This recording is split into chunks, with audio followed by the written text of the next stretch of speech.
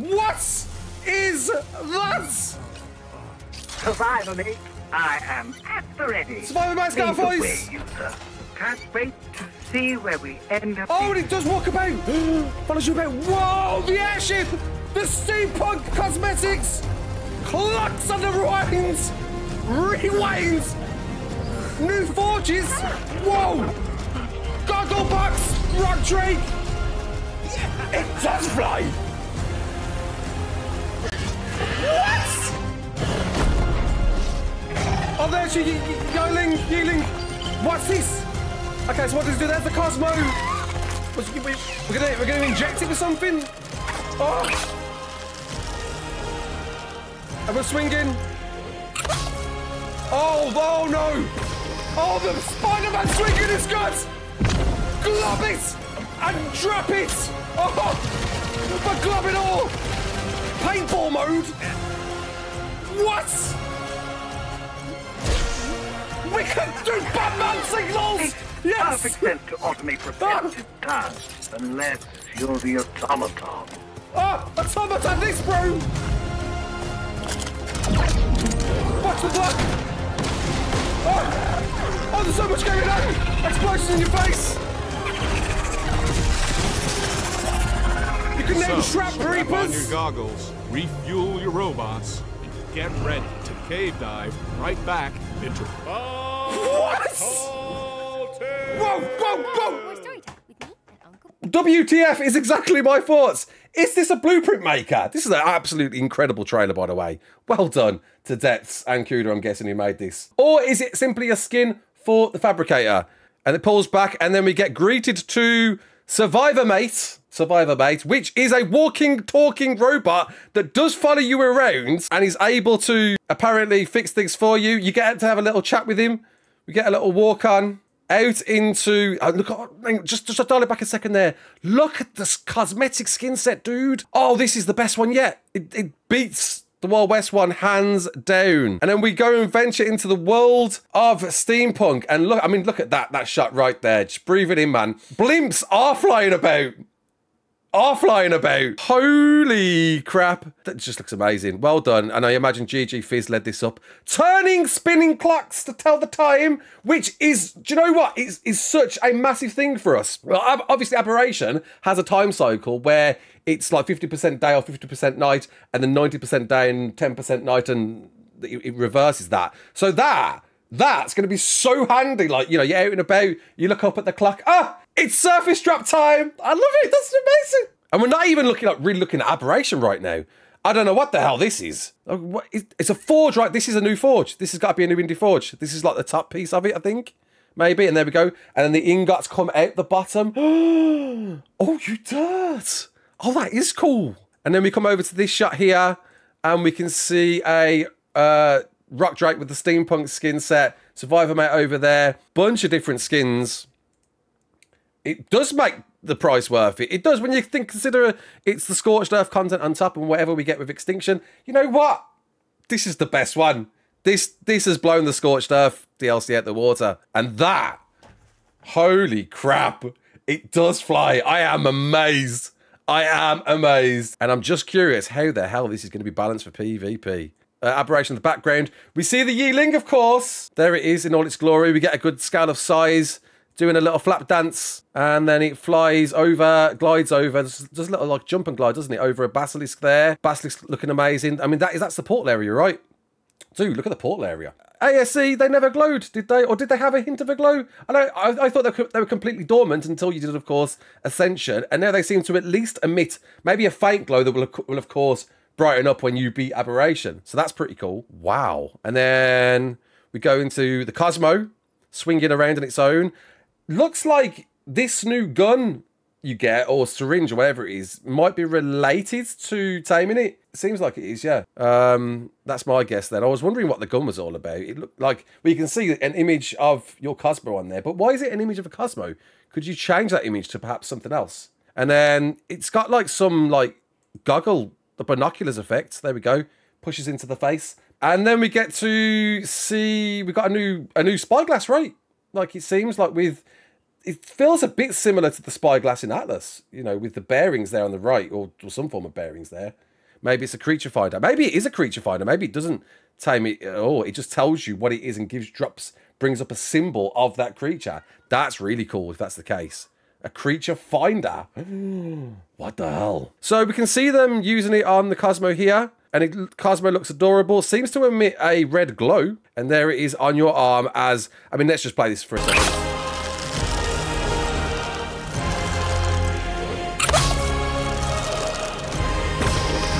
That is gonna be fun, dude. So you can shoot that at the floor and then you can use that as a jump pad to like jump in the air. So you've got this combined with the swinging, combined with the glider suit. Mate, like on foot traveling is gonna be amazing, man. Amazing. And then it just rapid fires. To, I'm guessing, squashes people, like sticks them in place, gets them all glubbed up, can't move. And then we got this, man. Everyone at the same time gone. I'm Batman. Yeah, it's gotta be done. It's gotta be done. Perfect sense. So we got this thing repairing your gas bags, gas collector, and then this thing. I don't know what the hell this is.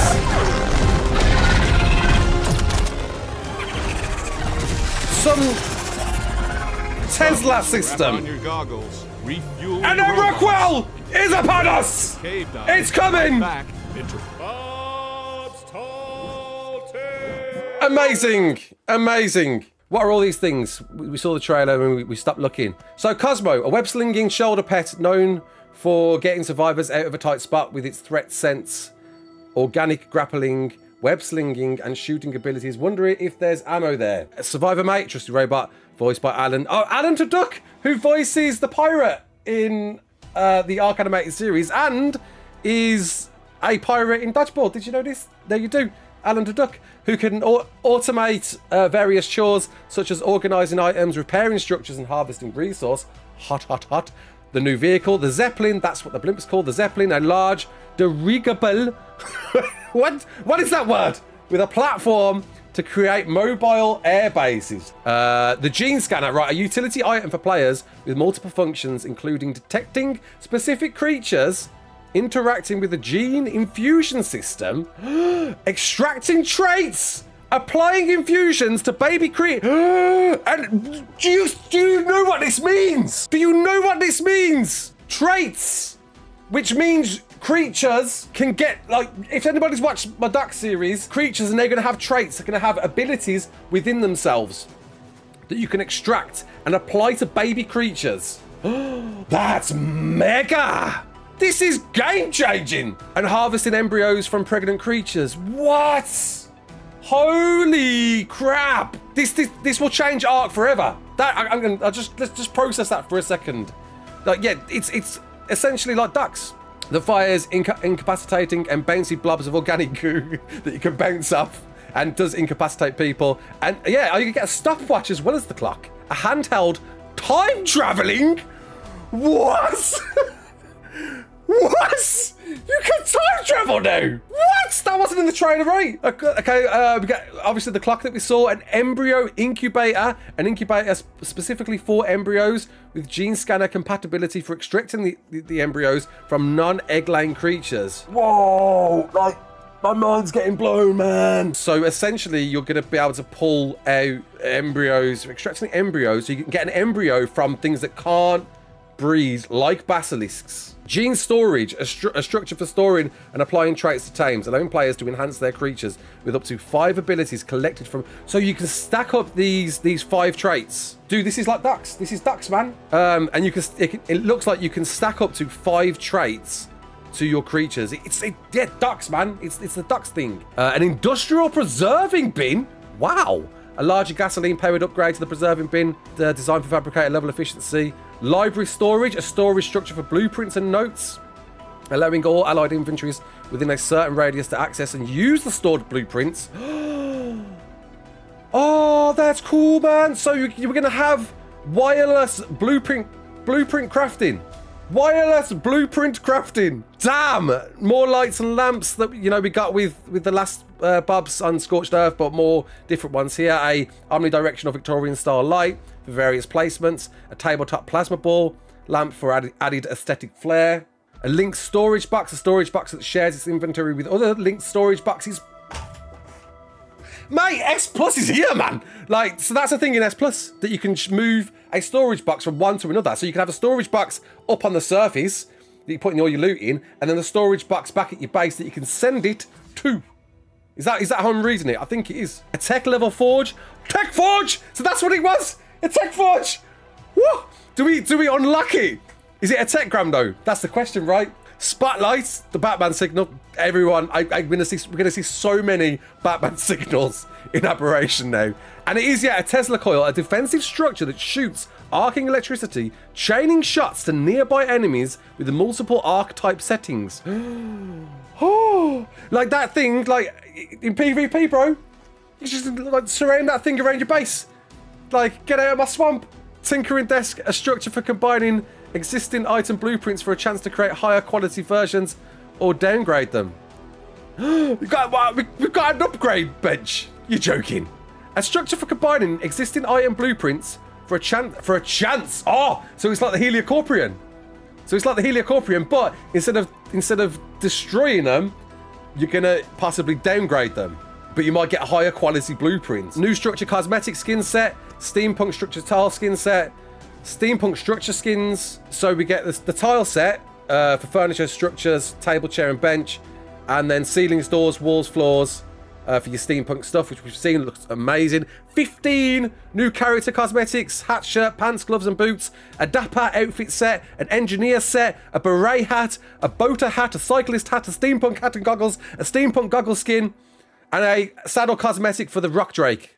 Wow! 5,000 of you beautiful people are watching right now. Watching me, watching you, watching what's arguably a very game-changing moment in the world of ARK. If you don't know, traits are here. Dino traits, which is mega. We can go back in time. We can swing like Spider-Man. We can do big spudlunts and call for Batman. We are into a new era of ARK. Right here, from this moment onwards, ARK will never be the same again. And don't forget about the steampunk train too, that's the thing.